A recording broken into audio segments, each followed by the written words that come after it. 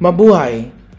I am going to discuss order of operations, and our learning target for today is to use order of operations to evaluate numerical expressions.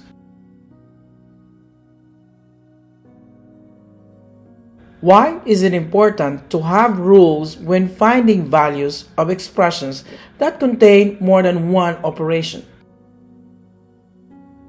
At this point, we are going to start with the key idea. A numerical expression is an expression that contains numbers and operations. When you evaluate a numerical expression, you find the value of the expression. When evaluating a numerical expression, use a set of rules called the order of operations. These rules tell you the order in which to perform the operations. Order of operations.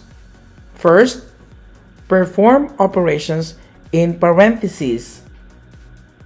Second, multiply and divide from left to right. Third, add and subtract from left to right. Let's take this example. Evaluate 19 minus 18 divided by 6. Using the order of operations, divide first, then subtract.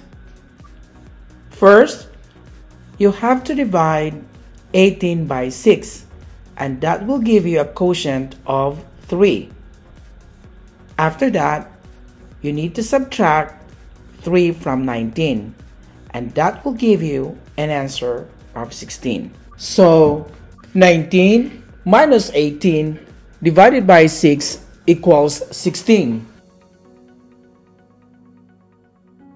Let's have another example. Evaluate 30 divided by 3 plus 7 in parentheses times 2.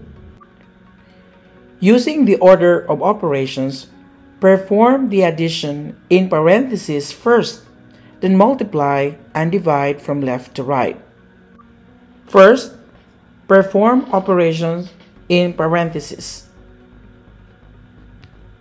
3 plus 7, which is 10. Second, divide 30 by 10, and which will give you a quotient of 3. And then, multiply 3 and 2, which will give you 6. So, 30 divided by 3 plus 7 in parentheses times 2 equals 6. Let's have a recap about this lesson. When evaluating a numerical expressions, we have to follow and abide the order of operations. First, perform operations in parentheses. Second, multiply and divide from left to right. And third, add and subtract from left to right. This video was requested by one of the teachers, and I am happy to share it with you.